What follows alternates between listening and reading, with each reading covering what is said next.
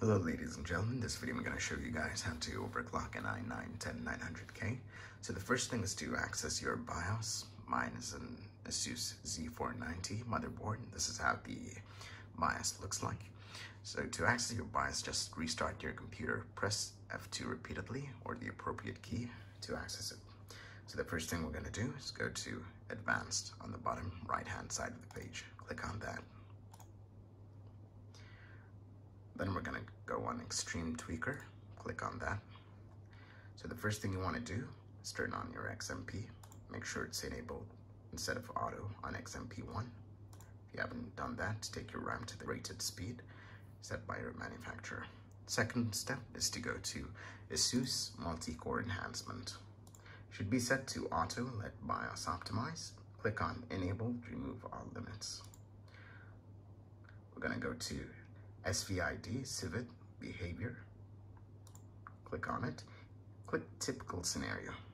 It depends how good your components are. If you have really good components, just select Best Case Scenario.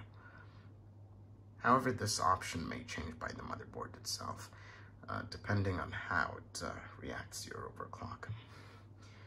Next, go to AVX Instruction, Core Ratio Negative Offset.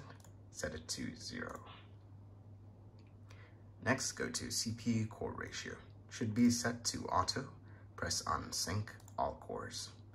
After you do that, you should get a new option, All Core Ratio Limit.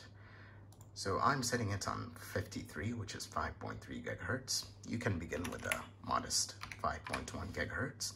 Turbo Boost for a 99-10900K is 4.9 GHz. So 5.1 is safe as I've checked. Mine is not a silicon lottery chips, just the normal one. So 5.2 works well for me. You can try 5.1 or 5.2, whatever you like. And if you have a really beefy cooler, really good motherboard, just go with 5.3. I'm gonna scroll down. I'm gonna go to Digi and VRM. I'm gonna click on that. So go to CPU load line calibration. So if you're just a gamer, you're just using your CPU for gaming, browsing, emails, normal things, set it to 5. However, if you're using your processor for rendering in 4K, Ultra, HD, using really tough and stressful programs, just set it on 6 or set it on 7. So now I'm just gonna keep mine on 6. So what does CPU load line calibration do? So on an Asus motherboard, this controls voltage drop. So level 1 means maximum voltage drop. The voltage is gonna drop a lot. Level 4 is what it recommends. Asus recommends this is very safe, playing it very safe. I prefer 5, 6, and 7. 8 is too much, it's way too extreme. You're gonna crash way too much. Depends. Some people can use it if you have a really good CPU processor, a good silicon lottery chip, you can use level 8. But for most of you guys, you're going to use level 6. If you're comfortable with that, everything's good, just go to level 7. So on level 6, on level 7, it's going to minimize as much as possible the voltage drop you have. So what's this going to do is it's going to increase. There's going to be a lot of heat, more heat, because the voltage is always going to be at what is set manually. And I'll show you guys how to set the voltage. So we're gonna set the voltage at 1.37, which is quite optimal for an i9-10900K. Some people say 1.4, but unfortunately it's a very hot processor, and 1.37 has worked wonderful with me, for me. So I'm gonna set this level 6. All right, we're done here. So we're just gonna go click on back. I'm gonna go to Internal CPU Power Management. I'm gonna click on that. So maximum CPU core temperature, I set mine at 97. So it's not gonna actually reach 97, then shut off.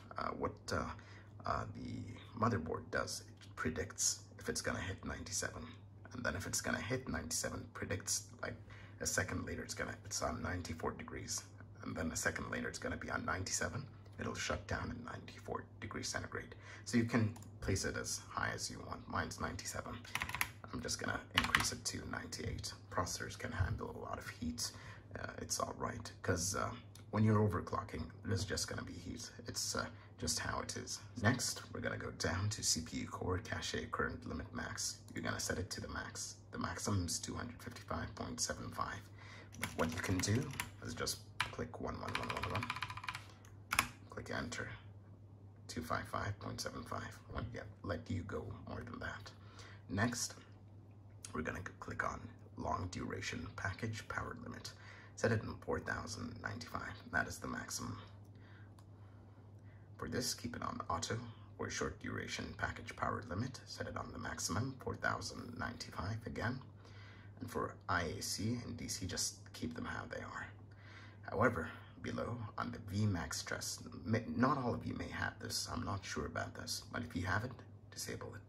Because what it does, if enabled frequency may be clipped, if the max voltage on the silicon is too high. We don't want that. So next, we're gonna go back.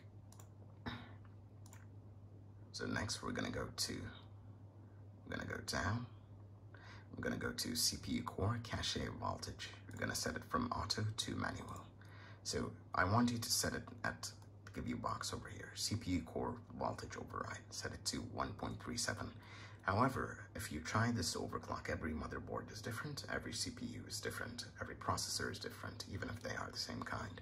So if you crash or you face some problems, just increase the voltage to 1.38 if you have a really beefy cooler.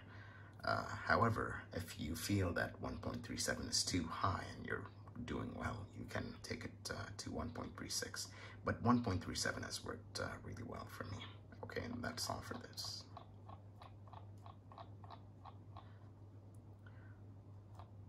So now I'm gonna click on Advanced.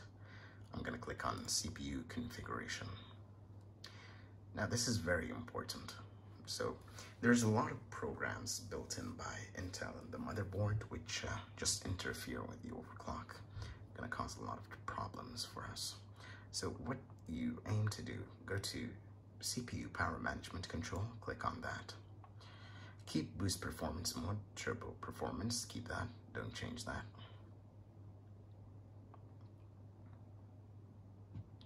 Okay, so for Intel speed step, disable that, we don't need that. Intel speed shift technology, disable that as well. Turbo mode, keep it enabled and keep everything else as it is. So now just go to easy mode, then click on save and exit. So as you can see over here, my voltage is moving. That's because of the load line calibration.